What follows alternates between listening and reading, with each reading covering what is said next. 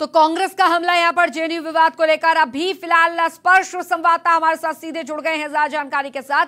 स्पर्श, इस पूरे मामले में पुलिस प्रशासन की कार्रवाई पर सवाल उठ गए हैं कि पुलिस को जब सूचना दी गई तो वो कैंपस में जाकर क्यों कार्रवाई नहीं की।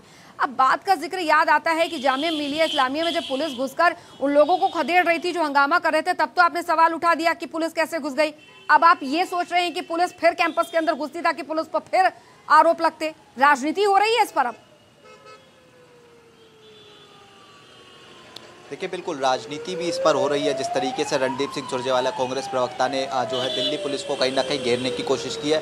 साफ तौर पर उन्होंने ये कहा है कि गृह मंत्री के संरक्षण में जो है पूरी तरीके से दिल्ली पुलिस ये काम करती हुई नजर आ रही थी और जो है छात्रों को रोकने का काम नहीं किया गया। मैं इस वक्त जो है दिल्ली पुलिस हेडक्वार्टर के बाहर ही मौजूद हूँ। आपको तस्वीरें दिखाऊंगा कि कल रात जो है यहाँ पर काफ़ी संख्या में जो छात्र हैं वो अलग अलग यूनिवर्सिटी के यहाँ पर पहुंचे। तो जेएनयू में जिस तरीके से यहाँ पर विवाद हुआ था तो उसको लेकर यहाँ पे जो है छात्र यहाँ पर पहुंचना शुरू हुए थे। लेकिन जेएनयू कैंपस में जिस तरीके से पुलिस कार्रवाई पर सवाल उठ रहे हैं और जो जामिया मिलिया इस्लामिया पर जो जिस तरीके से पुलिस कार्रवाई पर सवाल उठे थे उस पर जो है थोड़ा सा जो है डिफरेंस इसमें ये देखने को मिल रहा है कि जहाँ पर जामिया मिलिया यूनिवर्सिटी में जो पुलिस प्रशासन था वो बिना इजाज़त के जो है लाइब्रेरी में पहुँच गया था। ना पुलिस की तरफ से पुलिस को कोई कॉल की गई थी। लेकिन कल चूँकि जेएनयू प्रशासन ने साफ तौर पर प्रेस नोट जारी करके ये कहा है कि उनकी तरफ से 4:30 बजे के आसपास जो है कॉल दिल्ली पुलिस को कर दी गई थी कि इस तरीके के हालात जो है जेएनयू कैंपस में बने हुए हैं। ऐसे में जो तमाम जो आरोप है वो कहीं ना कहीं दिल्ली पुलिस को जो है कांग्रेस के जो प्रवक्ता है वो जो है लगाते हुए नजर आ रहे हैं। लेकिन इसके अलग दूसरे अगर पहलुओं की बात की जाए तो राजनीति इसको लेकर पूरी तरीके से गर्म नजर आ रही है। जहाँ एक और भारतीय जनता पार्टी के जो नेता हैं वो कहीं ना कहीं जो है जो कांग्रेस की बात करें, आम आदमी पार्टी की बात करें या फिर अन्य पार्टियों की बात करें तो वो इसको लेकर कह रहे हैं कि जिस तरीके से सीएए और एनआरसी को लेकर विरोध और गतिरोध चल रहा था तो इसी को लेकर जो है हिंसा कहीं ना कहीं प्रायोजित विपक्ष की तरफ से कराई जा रही है। तो उसकी तरफ उल्टी तरफ अगर बात की जाए तो तमाम जो विपक्षी दलों के लोग हैं वो कहीं ना कहीं ये कह रहे हैं कि जो देश के गृह मंत्री है केंद्र सरकार के, उनके संरक्षण में जो एबीवीपी के जो छात्र थे उन्होंने जो है जेएनयू हॉस्टल में लेकर जो है गुंडागर्दी की। लेकिन फिलहाल अगर माहौल की बात करते हैं तो छात्रों में डरे सहमे छात्र जो है हॉस्टल को जो है छोड़कर कुछ अपने घर की तरफ जाते हुए नजर आ रहे हैं। लेकिन पुलिस ने पूरी तरीके से चाक चौबंद इंतजाम जो है सुरक्षा व्यवस्था को लेकर कर दिए गए हैं। चूंकि देर शाम ऐसी जानकारी निकलकर सामने आ रही है कि जेएनयू जो छात्र संघ है उनकी तरफ से प्रेस वार्ता की जाएगी और उसके उलट दूसरी तरफ एबीवीपी के हवाले से भी कुछ सूत्रों के हवाले से जानकारी निकलकर सामने आ रही है कि देर शाम जो है एबीवीपी की तरफ से भी प्रोटेस्ट मार्च जो है जेएनयू के आसपास निकाला जा सकता है। स्पर्श, हालांकि इसको लेकर अभी कोई जानकारी मिल पाई है कि जेएनयू प्रबंधन की तरफ से कोई सफाई यहां पर पेश की गई हो या की जानी हो, क्योंकि पुलिस की कार्रवाई चल रही है, पहली एफआईआर भी दर्ज हो गई है। जेएनयू प्रबंधन का क्या?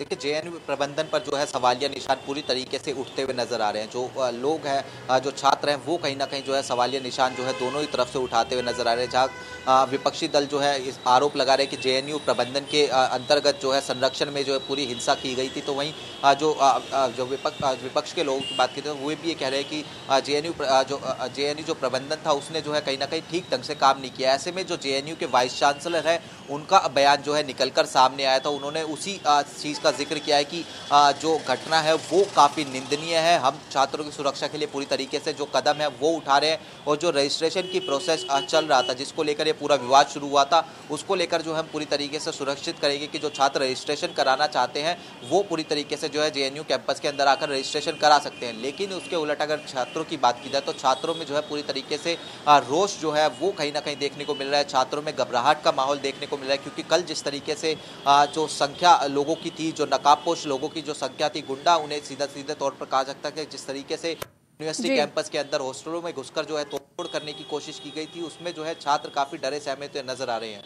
स्पर्श, लेकिन इतनी संख्या में यहाँ पर ये जो गुंडे प्रवृत्ति के लोग थे लाठी डंडों के साथ अंदर घुसते हैं, पूरी वारदात को अंजाम देते हैं, गर्ल्स हॉस्टल बताया जा रहा है और वहां से निकल पड़ते हैं। अभी सिर्फ पहचान की गई और एफआईआर दर्ज की गई है, अभी तक एक की भी गिरफ्तारी नहीं हुई। बहुत अचंभे की बात है कि इतने गुंडे प्रवृत्ति के लोग यहाँ पर घुस रहे हैं लाठी डंडों के साथ। देश की राजधानी दिल्ली में इस तरीके का मामला आ रहा है सामने।